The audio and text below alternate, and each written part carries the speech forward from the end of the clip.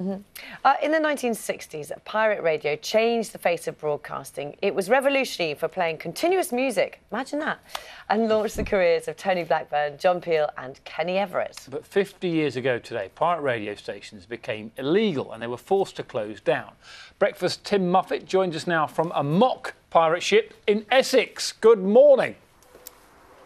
Yes, good morning to you from the decks of the LV-18, a former light vessel moored on the water here in Harwich this morning. Now, if you saw the 2009 film, The Boat That Rocked, all about pirate radio, it might look a little familiar because this ship was actually used in that film. And as you say, 50 years ago today, a law came into force, the Marine Offences Act. It sought to illegalise pirate radio. These ships which had gone out to sea in the 60s and broadcast pop music to try and circumvent the laws which prevented that music from being broadcast. They had a huge impact.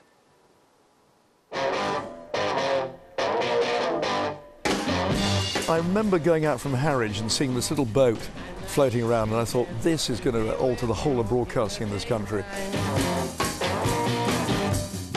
Tony Blackburn's prediction was right. In the early 60s, the BBC played hardly any pop. Commercial radio was banned. By broadcasting from international waters, pirate stations like Caroline, Radio London and swinging Radio England exploited a loophole. We were 3.5 miles off the coast of Frinton. We flew under the Panamanian flag. Now, if anybody went on that boat from this country, it was like declaring war on Panama.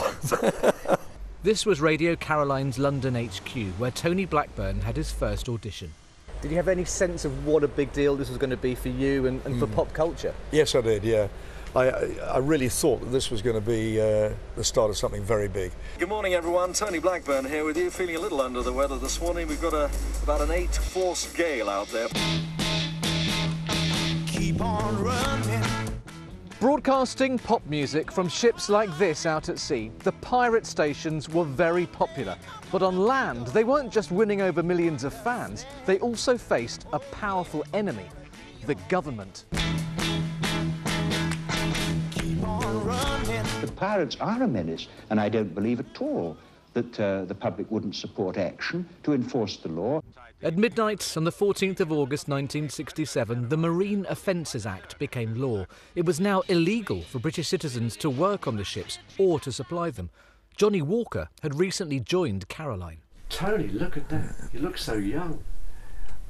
Haven't changed, have I? There were fun times. Yeah. And I'm sure there were those in the government that really liked the fact there were pirates on the air, and certainly the young people and their families all loved it. It bridged all generations and all social classes. Many pirate stations packed up, but Caroline continued broadcasting from the sea until 1990. It anchored further into international waters to avoid UK regulations. This ship, the Ross Revenge, was its studio throughout the 80s. This is Caroline in the afternoon. It's recently returned to the water. What we wanted to do is return the ship to a useful broadcasting purpose, because while we dine out on our nostalgia, which is our selling point, we also want to now look to the future. This is Radio Caroline, the sound of the Who.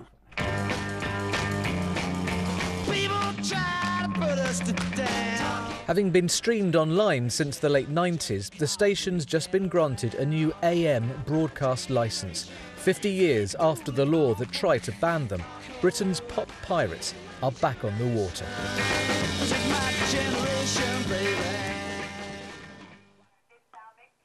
Now that ship, the Ross Revenge, is moored about 40 miles south from here.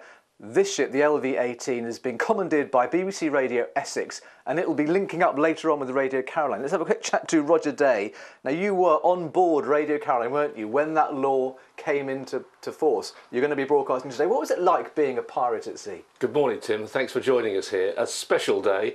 That day was sad and it was happy because we didn't know what the government were going to do. Most of the stations were closing down, but us naughty boys, we were carrying on, risking a fine, jail sentence and that sort of thing, just for playing pop music on the radio, for goodness sake. It seems unbelievable now. But we were excited because we knew the public were with us. I have it on good authority that the government at the time used to get more complaints about banning us than they did about the Vietnam War, the economy, or anything else as well, and they still banned us. Now, in a way, music is everywhere now, isn't it? It's so easy to access. Have we lost the magic, do you think, of broadcasting from a ship, which seems odd in itself? Well, it's lost a lot of that magic because it's too, well, it's homogenised now, you know, and I mean, they've taken a lot of the fun out of it. In those days, we had one, thanks to Ronan, who set it all up and had the dream, bless him, we were just told, get out there and entertain. It was a bit like Matt Busby, the Man United. He used to say, just go out and entertain the fans, and we had the same theory. Now, Roger, I know you've got some prep to do for your show this morning, so we'll let you carry on. As I say, there's going to be an historic tie-up between Radio Essex, BBC Radio Essex and Radio Caroline a little later on today, kind of coming together, if you like, of the BBC, the official broadcasting, and the pirate radio as well. But they're all kind of friends now. I think they put it all that behind them. It's an historic day in the world of broadcasting, but from a beautiful Harwich on board the LV18. I'll leave you now, and we'll be speaking to more DJs a little later on this morning. It looks lovely. Johnnie Walker Meets the Pirates is on BBC Radio 2 tonight at 10 o'clock. And with that beautiful shot of the Stour estuary there, we're going to leave you for a moment and get some news, some travel and some weather. Wherever you're watching across the UK, we'll see you with the national headlines in just a few minutes' time.